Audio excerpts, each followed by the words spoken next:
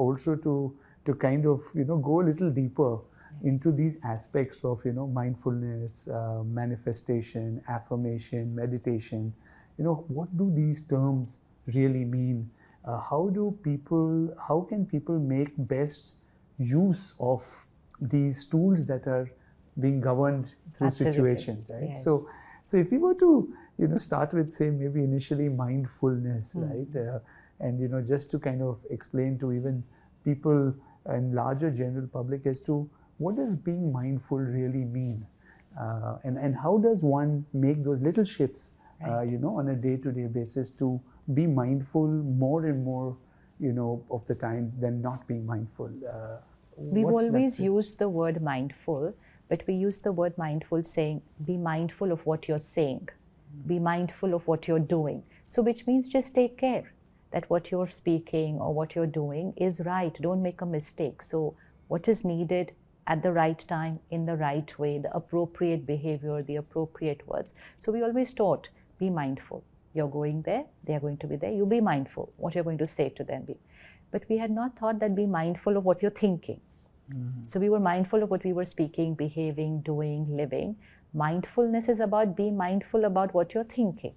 So that take care that here you're not creating anything which is not right for you, because it is this which will come out in words and behavior. So we were taught to take care of words and behavior, but it will not always work because it's starting here. So this is the first energy I create. I cannot say anything unless I've thought of it. I cannot. There cannot be a word which I have not first created here.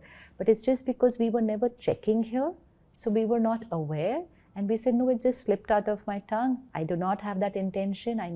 It's not true. It's not possible. This is an outlet of an energy that we have created. What I do is an outlet of what I have thought. But we were not taught there. So we were taught here and there. So mindfulness only means that now take care of what you are thinking. And if I take care of what I'm thinking, I don't need to take care of what I'm speaking, how I'm behaving. Because if I've not created a wrong thought, I will never have a wrong word. But most people will tell you thoughts just come to me. Just come to me. They are not in my control. Right. And when we say come to me, we're not even saying come to me. We're saying come to me. So, that thought just came to me as if it's coming from somewhere outside and it's coming and hitting me here. Again, because we're living, believing that the thought is created because of the situation that I am in. If I had to ask anyone, who's the creator of your thoughts? They'll immediately say, I. But how does the vocabulary go? I'm irritated because of the finger is outside. I'm upset because so-and-so did this. I'm happy because such and such thing happened today. So I am reaffirming that everything that's getting created here, whether it's stress, whether it's irritation, whether it's anger, whether it's love, whether it's happiness, whether it's worry, whether it's jealousy, whatever I'm creating here, I'm saying it's because of something outside. This itself was fundamentally wrong, because then I thought that my thoughts are just dependent on the outer world. This is called emotional dependence.